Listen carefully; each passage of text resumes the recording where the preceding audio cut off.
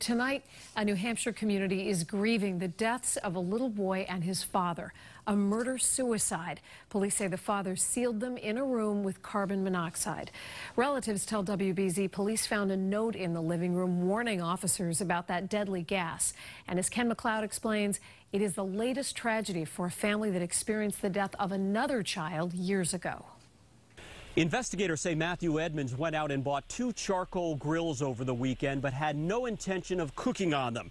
Instead, they were at the center of his plan to kill his young son and then take his own life here at the mobile home they shared. Tonight, neighbors stopped by to pay respects at a modest memorial of flowers and teddies. You know, you would hear this in the news, then all of a sudden, you know, it happens in your neighborhood. Investigators returned to this mobile home today, roughly 24 hours after Matthew Edmonds' employer asked police to check on him. And the officers who entered the mobile home were greeted by a handwritten sign.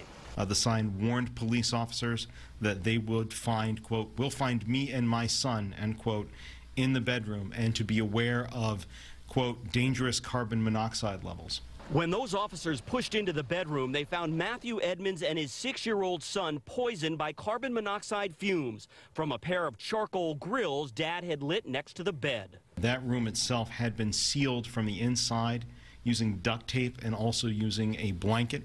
Investigators say Edmonds left documents detailing his plan for the murder-suicide, but they did not share any possible motive. A 6-year-old dead? That's horrible.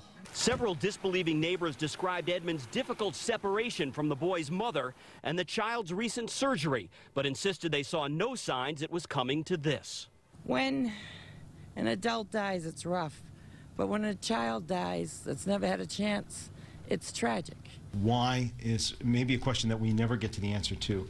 Matt Edmonds' estranged wife says she's still trying to figure out how to bury their son. The couple shared another tragedy back in 2009 when their first son, Connor, accidentally drowned in a swimming pool. Ironically, he was also 6 years old. In Derry, New Hampshire, Ken MacLeod, WBZ News.